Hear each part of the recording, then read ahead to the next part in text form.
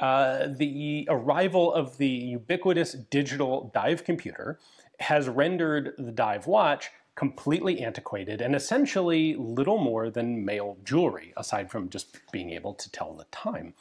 And I thought it'd be interesting today to take a look at how that happened and how you are supposed to actually use a dive watch and why a dive computer is such a better tool for the job. A person who doesn't dive could certainly be forgiven for making the assumption that the thing that is overall regulating your dive planning is the air that you're carrying on your back.